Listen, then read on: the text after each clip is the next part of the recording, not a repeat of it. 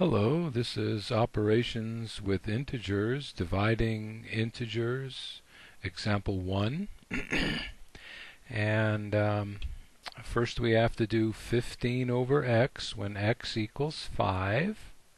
So this becomes 15 divided by 5, and that answer is 3.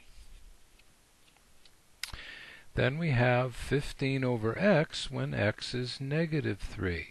So this is 15 divided by negative 3, and this equals negative 5. In B, we have negative 24 divided by x when x equals 4. So this is negative 24 divided by positive 4. And this answer is negative 6, because a negative divided by a positive is a negative.